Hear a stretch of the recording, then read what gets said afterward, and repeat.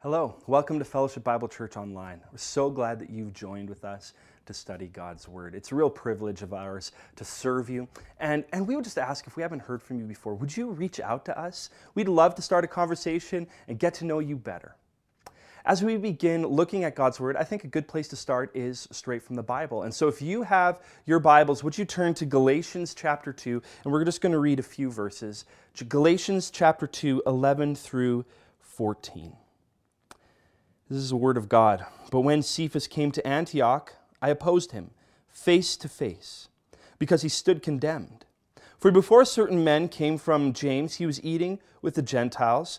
But when they came, he drew back and separated himself, fearing the circumcision party. And the rest of the Jews acted hypocritically along with him, so that even Barnabas was led astray by their hypocrisy. When I saw that their conduct was not in step with the truth of the gospel, I said to Cephas before them all, if you, though a Jew, live like a Gentile and not like a Jew, how can you force the Gentiles to live like Jews? Let's thank God for this word. Heavenly Father, your word is alive and it's powerful. And we know that in it we find everything we need to live a life that's ordered towards you, a life that's rich in your gospel. Father, a life that's better. I pray that you would help us understand these words and apply them to our lives as we work our way through this passage. We just love you so much and pray. In Jesus' name, amen. Man, I love this book, this Galatians. It's just so rich and thoughtful. It's a book all about the gospel, and we're really getting into a great part of it as we move towards some of the application of the gospel and how it works in our own lives. And so we talk a lot about the gospel in this passage. And since we do, I think it's important to define it. What do we mean when we say gospel? The gospel simply is the good news of what God has done in Jesus Christ. And He's done everything necessary for us to be part of His kingdom and His family, to be free from sin and death and hell, and to have hope for an amazing future with Him. He's done it all. Man, and that's amazing that He's done it all. I hope you know it for yourself. But I heard a statement once that is so true. Doctrinal faithfulness, the faithfulness to this truth, the gospel, alone, by itself, is not faithfulness. Doctrinal faithfulness is not faithfulness. We can totally believe in God and believe in His grace and still betray it. We can still live detached from it, disconnected. Every week that we've been in Galatians, we've come back to the same phrase, that to add to the gospel is to lose the gospel. And the same is true in our passage, except for we see that we can add to the gospel through our actions and not just what we believe or think. We add to it by what we do. Paul's concern in the verses just before this one is that the truth of the gospel would be preserved in God's people. And here we see that we can, what that looks like in verse 14, that we would not fall out of step with the gospel. Step is a word of movement, action. It's something that we do.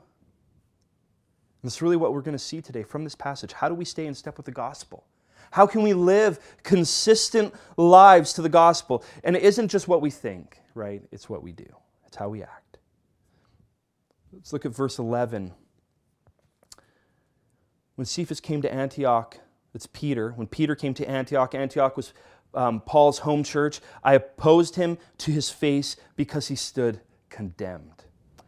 As we look at this passage, the confrontation just stands out, right? We have Peter and Paul, these two pillars of the church, these huge figures in the church. And what is seen as Paul stands up to Peter in front of his whole church? Can you imagine it? The awkwardness, the intensity that's there as he calls out Peter. One of my favorite novels is called The Way of Kings by Brandon Sanderson. And there's this one scene in that book where these two armies are battling each other and they're going at it and going at it. And as they fight in this big, massive conflict, there's two storms that come overhead and crash together. And it just blows everything apart, right? It's a mayhem, debris and all kinds of stuff just fly everywhere. The intensity of the conflict in that scene is gripping. And it's kind of the feeling I get here. as we see Peter and Paul collide. That's how intense it seems to me. Why does Paul stand up and confront Peter in front of a whole bunch of people? Why does he do this? He sees the gospel at stake in Peter's actions, and to him, the gospel is the most important thing that we can hold on to. It's the most important, and it's worth fighting for. And so he does. He fights for it. And already we have an implication that stands out. The gospel is something worth fighting for. It's a place to take a stand and be courageous, to battle for it, for the truth of the gospel, and draw a line in the sand and say, here's a spot that we're not going to budge on. We're not going to back down from. It's here on the gospel of Jesus Christ. And when it comes to this, even be willing to go to a brother and sister and confront them and say, man, you're drifting from the gospel. It might be awkward for us. It might be difficult, but it is at times necessary. We've got to see it. In this passage, we can't get away from the confrontation that takes place. It has to happen. It was important. And it has to, if we want to stay in line with the gospel, there has to be times like this. Because we're flawed people. But we do need to think deeply about what's going on here. Like, I've experienced a situation like this, and it was not helpful for me in the time that I experienced it. Is this situation the way that we should confront others? Is this how Paul stands up before Cephas? Is this how we should act and step up for the sake of the gospel? As I think about this, Jesus' words from Matthew 18:15 stand out in my mind. If anyone has an offense against his brother, go to him privately first. Go to him privately. Is Paul wrong in how he treats Cephas or Peter? The problem is, we don't really have any backstory. This is just a couple of lines of an event that Paul is telling. My assumption is that he probably followed what Jesus commanded, but I have no way to prove that. And perhaps the circumstances simply didn't allow for it. Maybe this is all that happened. Either way, Paul and Peter are not the same as us. They're in a unique position. They're apostles. They're leaders of whole groups of people. Their choices affected so many. They didn't have the New Testament written to guide. There were a lot of people hurt by what Peter did. They were made to feel like outsiders, like second-class Christians. And so you take all these things together, the very public sin of Peter, the amount of people he hurt by what he did, his position in the church, and how it required public correction and consequences. It did require public correction and consequences. Sometimes this might be the necessary course of action. You see it in the Old Testament as Nathan confronts David. David steals a wife from a man and has that guy murdered. And Nathan goes to him as he's holding court and he confronts him with his sin. And it's important that he did that. For the sake of the whole nation, it was important that he did that. But it seems to me that moments like that are unusual. Not many of us have the sphere of influence of a king or of an apostle or the public role. And so I don't think that this pattern is for everyone and in every situation. It's not the norm. It's a specific set of circumstances. But I do think that the implication behind it is right. Through Paul's example, we're reminded of the important truth that when the gospel is at stake in the lives of our brothers and our sisters, we must be willing to step up and to fight for the truth of the gospel within them. The way Paul did it in this passage is unique and uncommon. So then how do we do it? A little bit later in the book of Galatians, Galatians 6:1, we read a verse that I think sets a pattern for us. He says, brothers, if anyone is caught in a transgression, you who are spiritual, restore such a one in a spirit of gentleness. Man, it takes wisdom and courage to confront someone. It takes far more wisdom and far more courage to confront someone and restore them in a spirit of gentleness. We intuitively know that the easiest way to confront is just by lashing out, right? It's the easiest way. By being the storm. That snarky comment that's behind someone's back, or even just loud enough so they can hear it, right? The overreaction, the times that we let it go, and then explode. The statement when we don't like a post on Facebook. But when we meet face to face, and out of love, talking to the person and saying, not that, arguing or confronting them, not saying that I want to be right here, but man, I want to restore you. I want you back in the gospel. It takes far more courage. It is far harder to say, I love you, but there's something wrong. You need to come back. Even though this is hard, we need it. We need it. We need to be there. We must be bold enough to be willing to go there for our brothers and sisters who need gracious correction in the gospel. Those ones who've fallen out of step with the gospel. And so we fight for the gospel in each other, not as a boxer or like an MMA fighter just ready to go, but with a resolute gentleness, like Jesus, who's confronting Peter and Thomas and the woman at the well. He knows they're full of failure. He knows their weakness, but he moves to them and in a spirit of gentleness restores them. So we don't just step up. We need to step towards the one who's not consistent in the gospel and point them back to it. And at the same time, we need others to come to us and step into our lives and the moments when we've fallen out of step and speak to us. And they see, hey man, you've gone out of line. You've left. You've drifted. We need them to fight for us because we're not flawless. God has given us each other for a reason. And I think a big part of it is to be there to help each other in the most difficult situations, even going as far to confront. We need this for others. We need this from others. In verse 11, we see that to stay in step with the gospel, we need to fight for its presence in each other. We need it, and we need to help others come back in faith and repentance and receive the grace that God has already purchased for them and for us. To stay in step with the gospel, we need to fight for it. We need to fight for its presence in each other. To do that, it takes courage, right? It's hard. What if I'm wrong? What if I'm rejected? What if I'm ridiculed? There's a lot of reasons that we could come up with to make us back down from our responsibility to each other.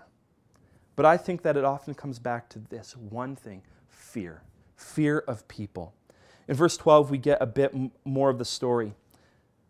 Peter stands condemned, verse 11.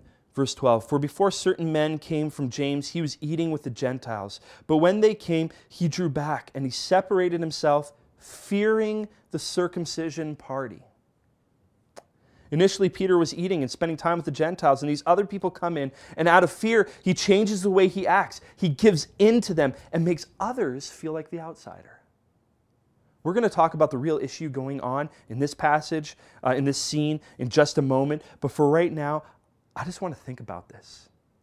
When fear of man overshadows fear of God, we fall out of step of the gospel. When fear of man overshadows our fear of God, we fall out of step of the gospel. We don't act for God. We don't act for the good of his people. When we fear man, we act for the good of ourselves. Proverbs 29:25 says, the fear of man lays a snare, but whoever trusts in the Lord is safe. The fear of man lays a snare, but whoever trusts in the Lord is safe. Because Peter feared man, he got trapped in a snare of his own making, and he did the opposite of what he should have done. He did the opposite of Paul. He didn't have the courage to stand up to his brothers and in gentleness restore them, but instead found it easier to give in to their hypocrisy. And I bet he had all kinds of reasons and all kinds of rationale why he would do that.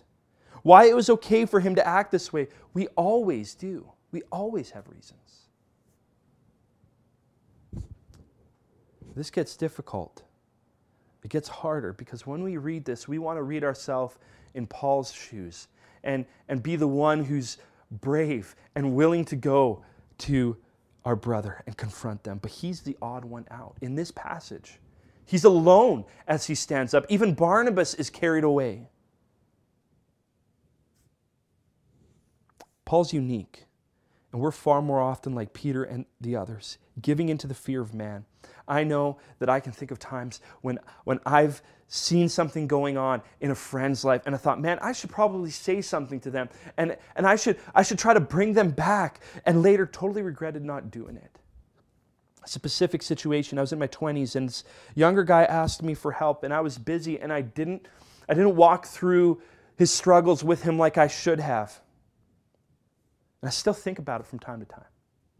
There's this moment when I could have been there. We've all had moments like that. Or maybe we've had moments of peer pressure, fear of others, doing something that we know is wrong, or agreed that to do something that we know we shouldn't have done. Back in high school, hanging out with that in crowd and ridiculing the person on the outside. Relentlessly, ruthlessly teasing them. In Peter, we have a reminder of the decisions that fear of men causes us to make, and we have an opportunity to reorient ourselves to the gospel. Because in Paul, we see the courage that the gospel can bring. As he stands alone, and he stands up.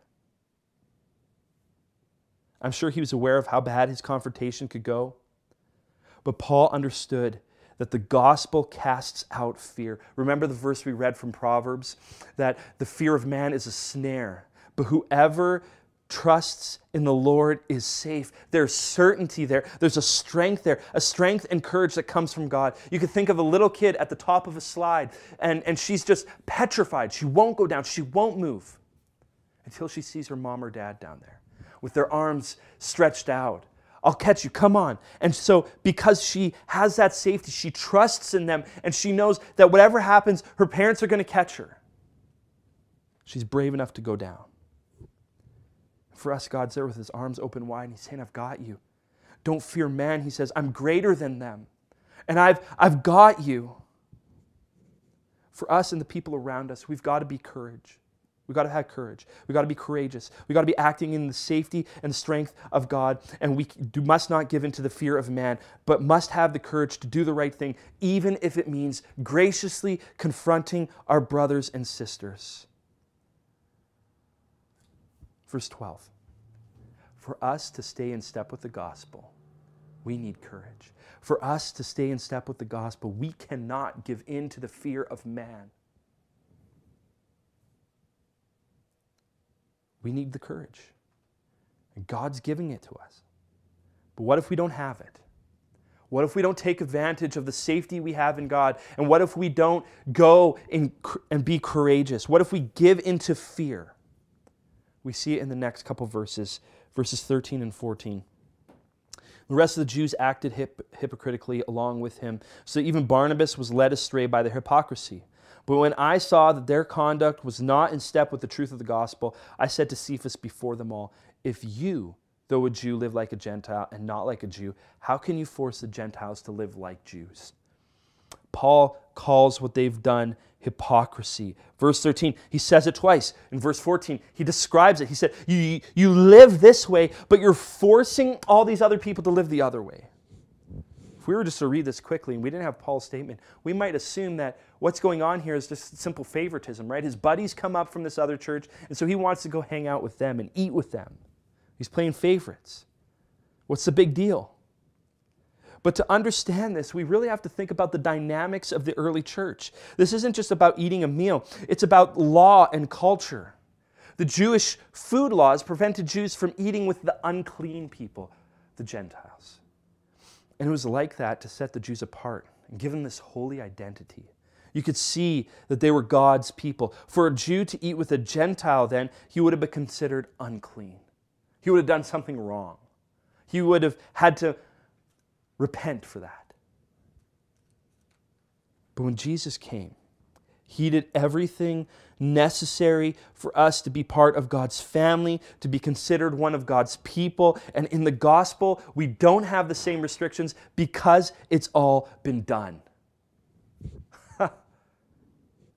It's been done. In fact, in Acts chapter 9, we read about how God tells Peter this. Peter knows. He understands the truth. God tells him that all the foods are now clean in this vision that he has. And then Peter goes on later to tell a Gentile, Cornelius, that God shows no partiality, but in every nation, anyone who fears him and does what is right is acceptable to him. So Peter knows the truth. He knows that these Jewish Christians are not living in step with the gospel, and that they're mistaking their cultural identity as Jews as something necessary for people to be right with God. Peter's actions sent the message to the Gentiles that they were still unclean. And this is at the heart of the issue, right? Peter's actions told certain people that they weren't really in the group. They weren't insiders. The gospel wasn't enough to bring them into this community that God promised them. What Jesus did wasn't enough to make them clean. Peter's action wasn't a preference, it was a statement. As he makes this statement through his actions, Peter steps away from the gospel, because to change the gospel is to lose the gospel. But listen to this. The gospel responds. It says, you could jump down and read 16 through 21 sometime, and the gospel responds and says that our standing before God is based solely on faith and His grace and not our following the law. In other words, the gospel tells us that even though we might be at different places in our growth, the blood of Jesus makes us all equal members of His people. No matter our background, no matter our political affiliation, no matter our culture, it doesn't even matter our position on vaccinations, for or against. Everyone who's in Christ is part of His body and has the same value. At the end of the next chapter, Galatians 3:28, it's so clear. There is neither Jew nor Greek, slave nor free. There's neither male or female. You are all one in Christ Jesus. This verse is about unity. We're all one. We've all entered into Christ and into His church and into this community the same way. And so we are not more valuable than anyone else. We are not more worthy than anyone else. We are not more clean than anyone else. But Peter's hypocrisy was saying that we are not equal. Last week, I had a conversation with some really good friends, and we talked about how, as humans, we have the tendency to isolate and to push down certain groups of people. Even with discussions going on right now about racism and equality, our society has found people to push to the outside. But man, the gospel is different. The gospel is unique. It shows us a better way. Jesus says in John 6 that anyone who comes to me, it doesn't matter what their past has been, it doesn't matter what they've done, it doesn't matter their political views, anyone who comes to me, I will not cast out. When we give into fear and our natural tendency to despise these outliers, we become hypocrites. And we don't act on what we say we believe. Salvation's either by the work of Christ or it's not. Didn't Jesus invite us? Didn't Jesus invite us when we were outsiders? When we were rebels? When we were unclean? Didn't He take us and bring us into His own family? If you are listening to this, we want you to know Jesus. If you don't know Him, we want you to know Him, to have Him as your own. We live in a world where people are out for themselves, right? We live in a world where the outliers are pushed to the outsides. We live in a world where people are dominated by fear. But Jesus says, I'm not like that. Come to me, and I will not cast you out. You've done stuff wrong. You've got a past. I know, He says. I know I gave my life so that you could be forgiven from that, so that you could be redeemed from that and restored in gentleness from that. That's the grace He has for you. If you have that grace already, let us fight the tendency to move back away from it, to fall into hypocrisy. Fellowship Bible Church, may it never be said that we did not love a person that Christ bought with His own blood, either through our words or our actions or even our thoughts. May it never be said that we require something of a person that Jesus did not also require from them. Friends, let's defy hypocrisy in our church and in our own lives. That's what we see in verses 13 through 14, that to stay in step with the gospel, we must defy hypocrisy. We must abolish hypocrisy. We can't have a theology that says one thing and a life that says another. Number one, to stay in step with the gospel, we need to fight for its presence in each other. Number two, to stay in step with the gospel, we need to be courageous for each other. Number three, to stay in step with the gospel, we must fight hypocrisy within us and each other. All of this comes down to the way that we live out the gospel in our own lives and with each other. Peter knew the truth. This is the troubling part in this passage. Like, Peter knew the truth, but it didn't transfer into the way he acted. And so we read, he stands condemned. He's drifted from the gospel. Peter's problem wasn't a mistake. It wasn't a preference. It wasn't even a false doctrine. Peter's problem is that his knowledge of grace didn't produce a culture of grace. His knowledge of the gospel didn't produce a culture of the gospel. And for the people in the church of Antioch and for the people in this church, for us to have any hope of staying in line with the gospel, we need a gospel culture. We cannot be people marked by fear and hypocrisy. We must be people who love each other enough and are courageous enough to speak into each other's lives, to be a church so focused on the gospel that we will be willing to accept and give gracious correction, because we know the value in it. We welcome it. We need this gospel culture. And the beauty is we have everything that we need to have it. We already have it. We already have everything we need. Within us, we've tasted and experienced the grace of the gospel. And around us, we have people who've also tasted the same thing. We have everything we need. God's given it to us. What we learn in this passage is that staying in step with the gospel doesn't only mean knowing the gospel, it means living the gospel out. In our church, in our daily lives, we need that culture of gospel. Grace overflows to those who've been purchased by the blood of Jesus Christ, and where we don't exclude, but we encourage growth and transformation into the image of Jesus. Maybe we could say it like this. To have the gospel, we have to live the gospel. And thanks be to God who has saved us, that He works in us still, helping us defeat sin, helping us to be more like Him, helping us to choose righteousness and choose grace and choose love.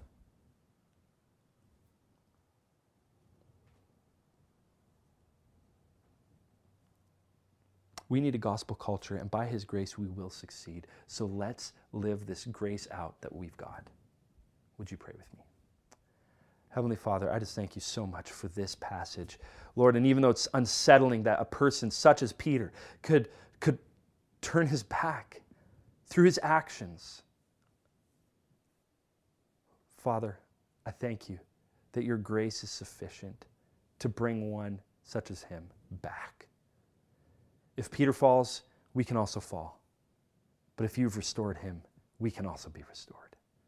And that is such a hopeful truth. Father, I pray that you'd help us have a culture of grace and a culture of the gospel in our church and amongst us. Lord, we trust that you will. Apply these truths to our hearts in a specific way.